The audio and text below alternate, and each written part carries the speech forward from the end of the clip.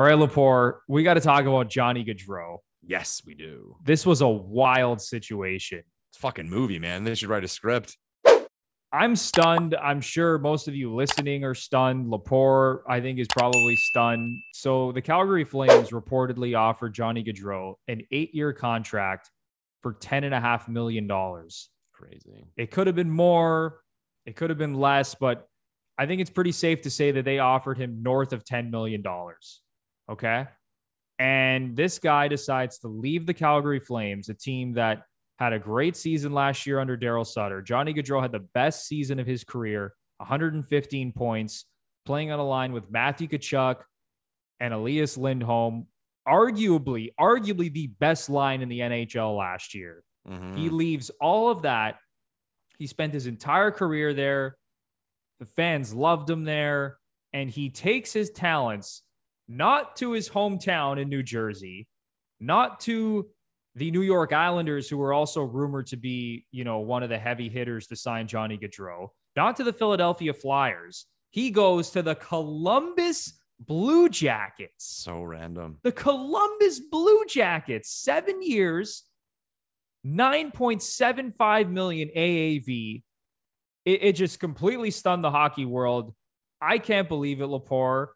And listening to his press conference, he said some things that pissed off a lot of Flames fans. The one quote I will mention, he said, "It was best for us not to go back to Calgary." Dun, dun, dun. And he also mentioned that he was looking at Columbus for a while, as if this team was on his radar for, I don't know, was it a year, 2 years, 3 years? Mentioned that every time that he played in Columbus, he loved it there.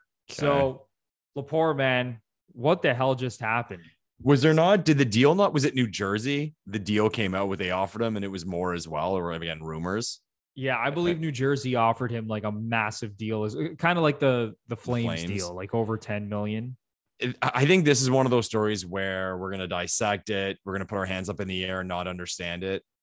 At the end of the day, there's a reason why he chose Columbus. And who knows?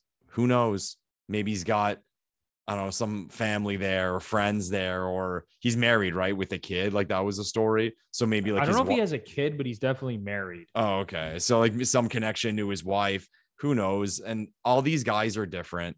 Some of them care about money. Some of them don't as much. Some of them care about what city they're playing in. Some of them don't. Some care about being on a competitive team. A lot of them don't. I hate to tell like hockey fans out there everywhere. A lot of these guys don't give a shit if their team's competitive or not. So I'm sure he had his reasons. As for the Flames, like I assumed he was gone all year. I assumed he was gone. Like I remember when we did the show last year when Sutter had just come on. Remember Sutter was trashing him in press conferences. Like people have short memories, man, and that's all it takes for him to turn his back and say "fuck you." And like at the end of the day, like these players don't owe anything to these teams because they're part of a union and they can walk. So it sucks for Flames fans. I mean, the guy's a great player, and all the stories are coming out today, how it tarnishes his legacy because of how he left and this and that. But they knew he was gone. It sucks. But at the end of the day, what difference does it make who he goes to? Maybe you could say it's more insulting because he chose a team that doesn't really appear to be very competitive. But I always say too, like, again, other factors why he went there. Who knows? Like, he signed a 7-year deal. Maybe Columbus is a contender in 3 or 4 years. Like, we don't know. And maybe the Flames suck in 3 or 4 years. Like, we don't know. Right. So I don't know. Like, I mean, I that's kind of like the headline of the Johnny Gaudreau story. I don't know, because not a lot of it makes sense on the surface, but I'm sure if we got Gaudreau in a room, whether he went off about some connection to the state of Ohio or how he was unhappy in Calgary or whatever ticked him off. And guys, let's face it, again, stuff people don't want to hear.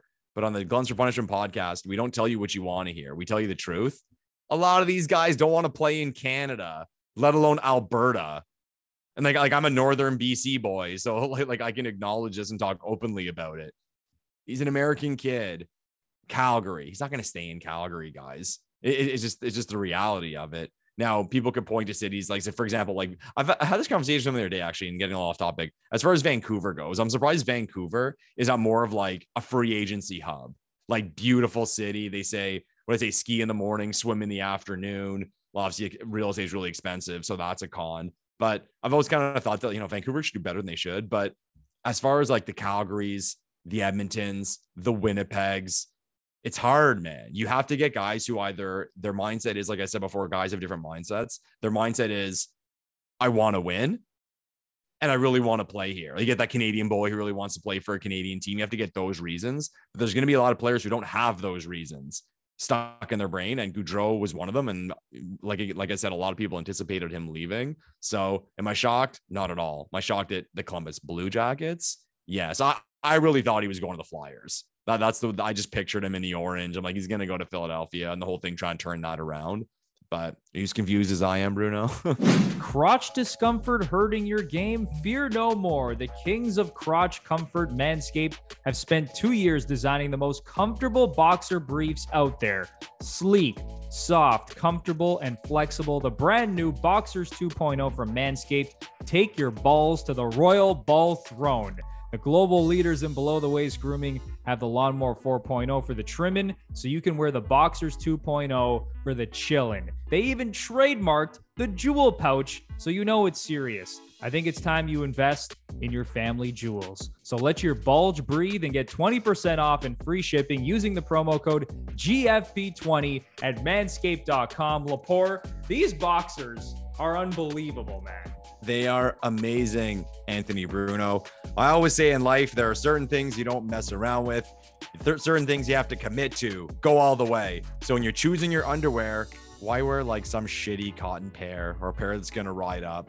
Commit to Manscaped underwear because it's A+ all the way. Super comfortable, super durable, very light. You won't regret it.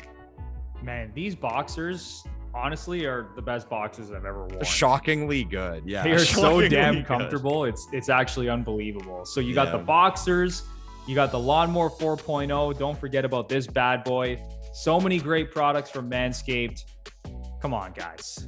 If you have not already purchased some of these Manscaped products, I don't know what you're doing, because they will take your game to the next level. So once again, you can get 20% off and free shipping using the promo code GFP20 at manscaped.com. That is 20% off and free shipping at manscaped.com using the promo code GFP20. Yeah, it's just a rough situation for the Calgary Flames. And listen, people could be saying the same thing about Austin Matthews. American, he doesn't want to play in Canada. He wants to go back to the States. I mean, people... We've joked around about it on this podcast, having conversations about Matthews leaving the Leafs and McDavid leaving Edmonton to come home to Toronto. It was a situation where Johnny Gaudreau clearly wanted to play somewhere on the East Coast in the States. He says closer to his family, but when you look at the distance between Columbus, Ohio, and it's not the East Coast. That's the whole story. It's like an 8.5-hour drive. Awesome. But obviously, it's a lot closer than Calgary is to New Jersey. And when you're flying in a private jet, it's even closer. Exactly. So when you look at it from that perspective, okay, you're on the East Coast, you're closer to your family. The big oh my God, what the hell is, why did he pick the Columbus Blue Jackets when he could have picked any of these other teams that were in the mix? Because Columbus last year finished 21st in the NHL. They don't appear to be anywhere close to, I don't want to say competing for a playoff spot, because they're going to be one of those like borderline teams that could potentially fight for a wild card spot, especially now that they picked up Johnny Hockey. But this team isn't winning a championship anytime soon. They're not going to be very competitive anytime soon. He could have gotten more money in other places. He must have just really liked Jarmo Kekalainen, what that organization was selling him. Like, who knows? There's other things, right? Behind the scenes, maybe from like, a personal standpoint with his family, there was something very intriguing about Columbus. Like, I don't know. And maybe this will come out eventually, but clearly he could have got more money in pretty much any other place he would have picked. Yeah. You know what's funny? I just caught myself. How, not that I'm defending what Gaudreau did, but I'm kind of justifying it. If Austin Matthews left in free agency and signed with the fucking Columbus Blue Jackets, oh my God, I'd be having a fucking meltdown. Yeah, we'd both be having a meltdown. Oh, so it's funny how when it affects you, like Flame Slams, I'm not blaming you for being upset. I'm just saying from the outside, I can see it. But if it was me, my team, my player, oh yeah, we'd be throwing fire bombs at Austin Matthews' house in Arizona. It's just brutal. And I don't know how Calgary recovers from this now, because listen, I still think they're going to be competitive because Daryl Sutter teams, they always find a way to, like, even if they don't have star players, I feel like that team is just going to muck it up. They're going to play the same sort of style where they're winning like these low scoring games. But that's a big hit to their offense, man. That is such a big hit. Like, and now, they still have the Matthew Tkachuk situation where they have to re-sign him as an RFA. And now Flames fans are really nervous about that. Like, this is not a great situation. Like, we could be looking at a Flames team that's just completely blowing it up over the next couple years. Maybe that was part of it. Like, maybe he knows something we don't, like, and I don't have insider information, or like some sort of take, but like maybe Kachuk's leaving and Possibly. he knows, and he's like, well, that's my star. That's like a star line mate of mine if he's leaving. I mean, yeah, because those guys definitely talk. Let's say he thinks, all right, Matt, I've talked to Matthew Tkachuk. This guy is not really keen on staying here when he becomes a UFA. So am I really going to lock in here for 8 years? Yeah. I don't really Matthew like Tkachuk the coach is going to be out the door potentially. Yeah. No, it's another something American will come player. So something will come out. We'll find out something. At least I hope we will. Yeah, it's a brutal situation for Flames fans. Honestly, like I do really feel for Flames fans because this is a guy that you watched grow up, become a star player in the NHL, and now he just leaves you at the altar. It's just brutal. It's brutal for hockey fans in Calgary. And honestly, I hope that from here, better days are ahead for the Calgary Flames.